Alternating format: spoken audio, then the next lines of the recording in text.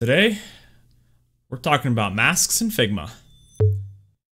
Masks in Figma are a very powerful visual design tool as they allow you to reveal layers or images through the shapes of another layer or another object.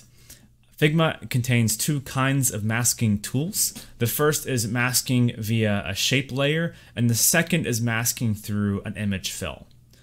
Let's just dive right in. So, taking a look at the first kind of masking tool we have is the shape layer masks. This is the most common and most flexible masking tool in Figma.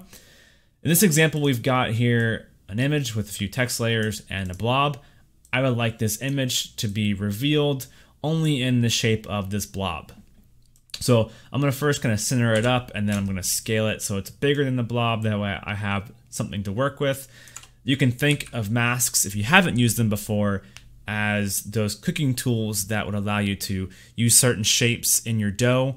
You kind of press them in and they only contain the shape of the cutter, right? It's the same kind of idea.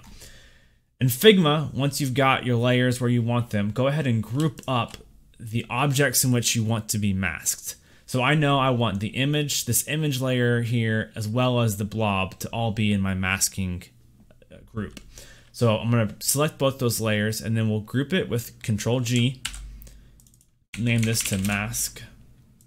And now we've got this top group, which is our image with our text layers, and then this back vector here, which we can name blob, and that's going to be our mask. Now, like I said, the first kind of masking is the layer masking. So this will take place in the layer panel as well as obviously visually here on the canvas, but to interact with it, you can right-click on the object in the layer panel. You also can right-click on the object out in the canvas. However, I find it's easier to interact with it mostly in this left-hand layer panel because you may not be able to select your mask behind all these other objects. But go ahead and select it, right-click, and press Use as Mask or Control-Alt-M.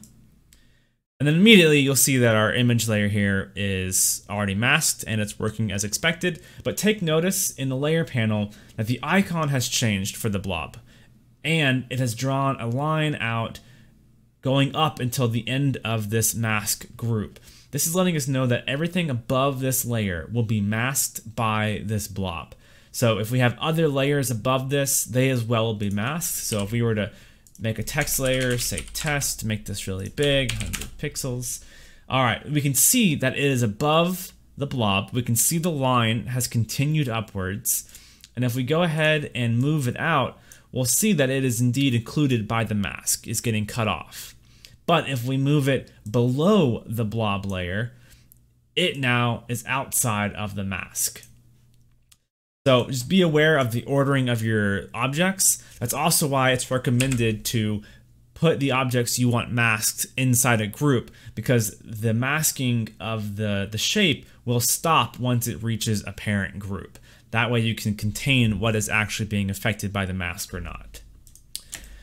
The second kind of masking is something you've actually probably been using already, because it's not true masking, it's an image fill on a shape. Right here again we have another blob.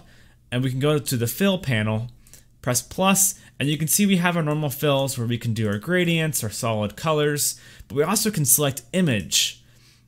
And we can see already that there's a checkerboard that's being cut off in the shape of the blob. We also can come in here and select an image, and we can see it being included by the shape that this is filling. If we wish to move this image, like we were doing with the other masking type, we could change the fill from fill to crop, and then we are given an outline of our image and an outline of the blob. The blob is these little blue control handles in which if we interact with them will affect our blob shape. And then the image itself we can interact with just by dragging and moving or going down to a corner and scaling the image up. All of the resize controls that you're used to do take effect on this sizing. So holding shift will contain the aspect ratio, and without it you can do a free transform. And then when you're done, go ahead and press X and you'll see it all take place as normal. The reason I mentioned this isn't true masking is this really is an image fill. So we can come back over and we can stack other fills on top, like a solid color, lower the transparency. This was what happens as well when you drag and drop an image onto the canvas. All it's doing is it's making a rectangle that is the aspect ratio of the image that you dragged on top, and then changing the fill to be that image. So it gives you some flexibility to work with images, but it is limited to just the kinds of things you can add in the fill panel. The first method is the most flexible, but also maybe overly complicated for what you're trying to do if all you need to do is mask a different image. But these two masking tools in Figma allow you to replicate many different modern design trends, as well as complex designs that require occlusion in different areas. It's pretty straightforward.